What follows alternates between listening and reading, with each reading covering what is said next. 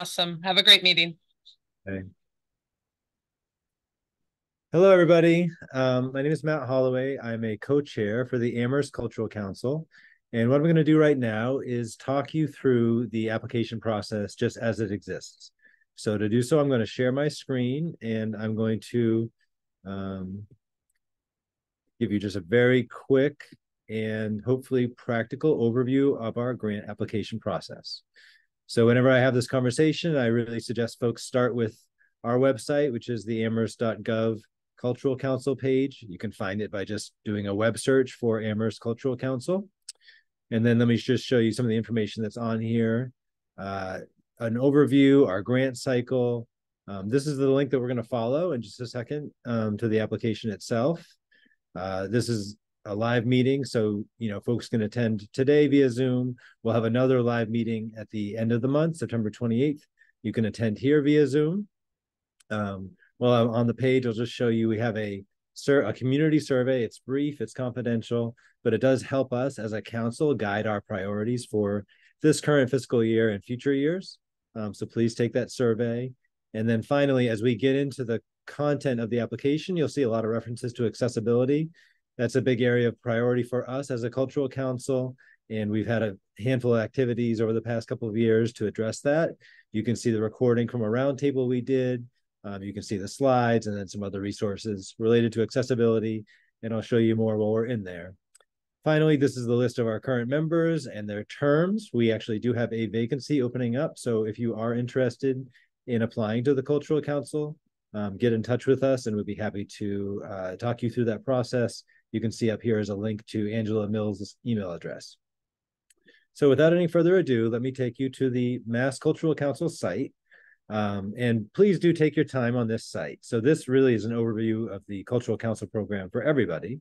And so the application process, note that the LCC program guidelines that they post, that is a standard set of guidelines for all Cultural Council applications. We suggest you read that or at least bookmark it and make sure you know where it's at. It has really important information in it.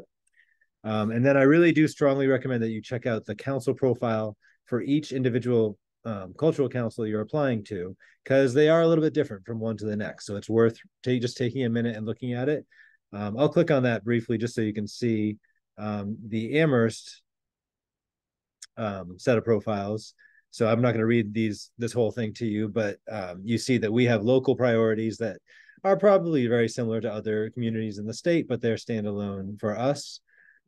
We have local guidelines, recommendations, and then we are in a direct granting model, which is a very exciting thing for our cultural council and has been a big area of work for us over the past few years. MCC has an information session on September 12th that is not going to be the exact same thing as what we present to you here. Ours is probably more local, but theirs are really useful too. So I suggest you check that out if you have the chance. You will need to set up a user account and a profile within the grants management system. I've already done so, so I'm going to go down to the online application. And of course, very important that you note the October 17th date. That is a hard deadline. This system will shut down or will close at that point, so you won't be able to submit anything at that time. So let me show you briefly. What you'll do is you'll click here, and then you'll have a drop down to select the Amherst Cultural Council.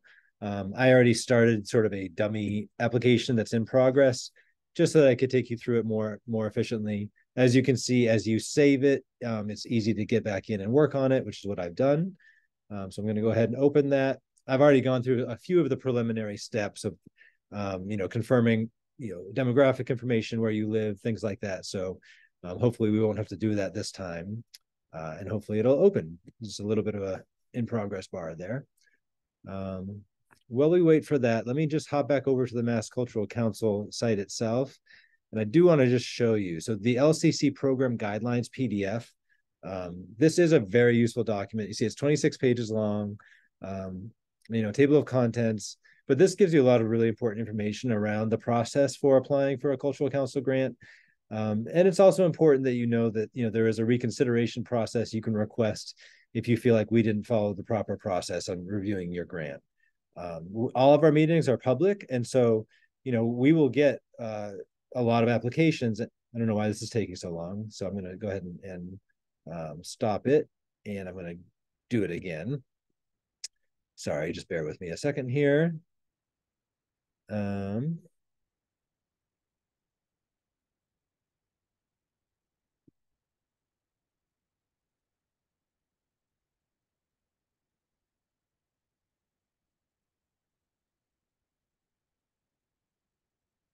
okay.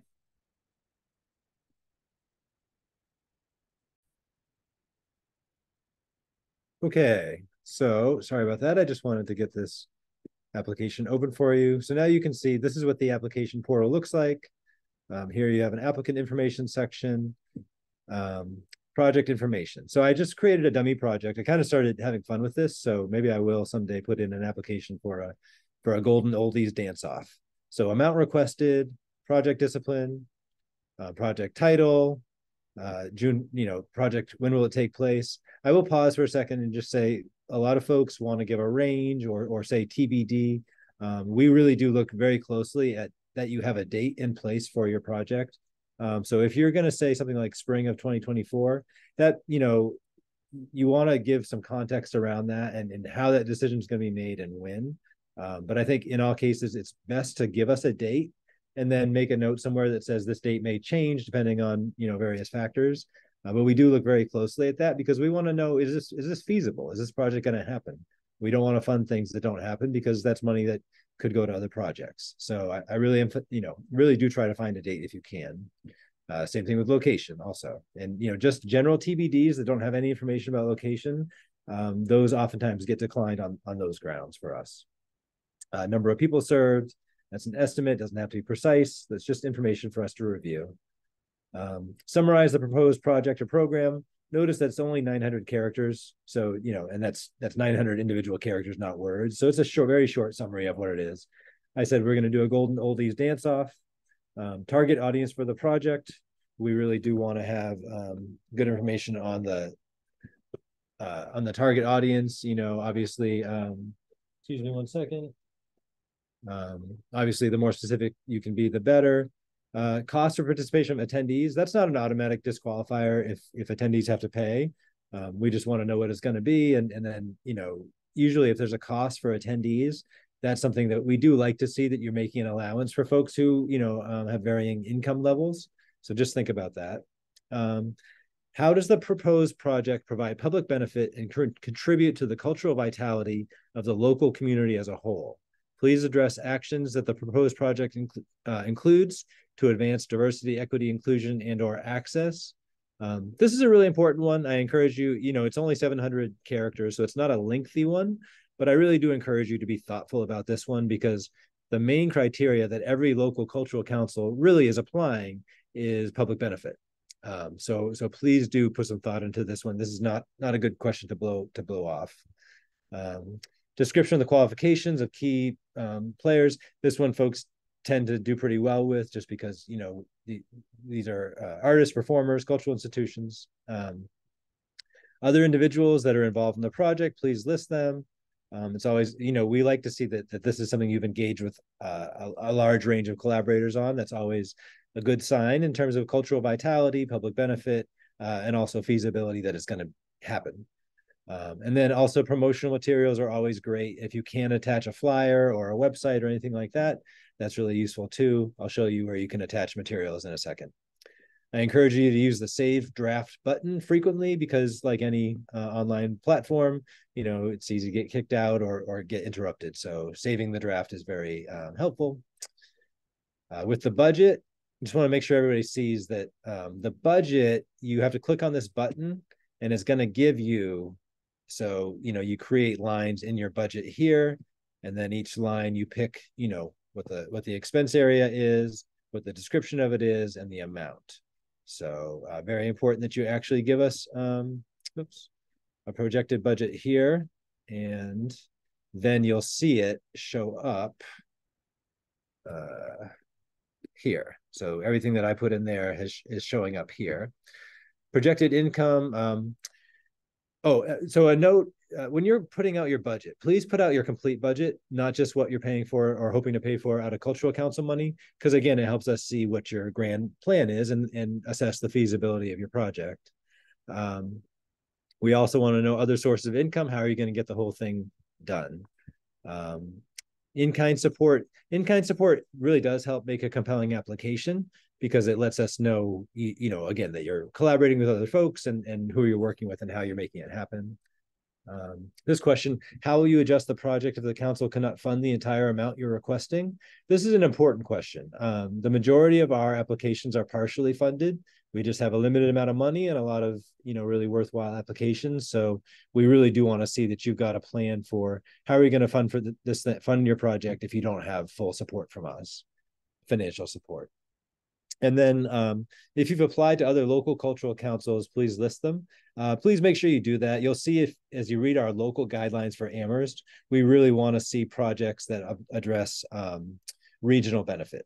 So we're specifically focused on the people of Amherst, but given that the Pioneer Valley, Connecticut River Valley is such an integrated cultural network, we really want to see that you're applying to other councils. And, you can apply for things that are not happening in the town of Amherst with us, and we may fund them if you can make the case that you have adequate public benefit for folks who live in Amherst. So strongly recommend you do that. Additional materials, I feel like every year this comes up.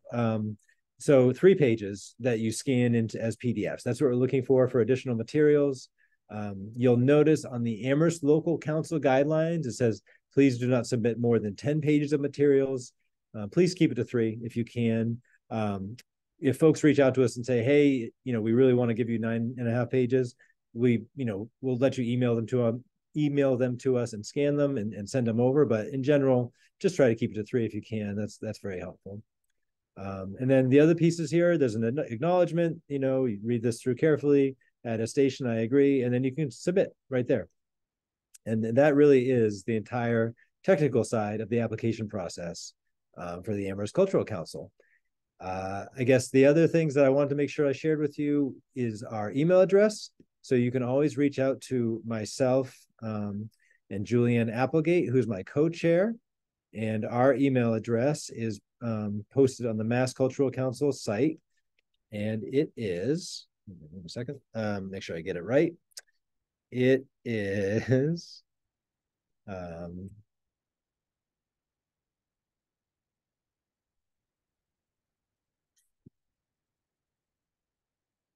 chair.of.amherst.cultural.council@gmail.com. chair.of.amherst.cultural.council@gmail.com. And of course, you can always get a hold of us through Angela Mills as well in the town manager's office. So that concludes the presentation for today. We're going to post this online and folks can access it as they want.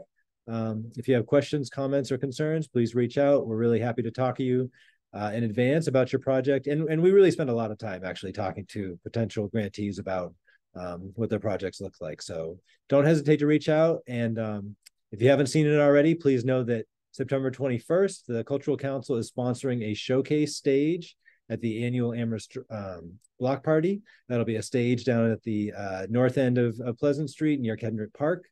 And we are going to be showcasing a bunch of our grantees from this past fiscal year.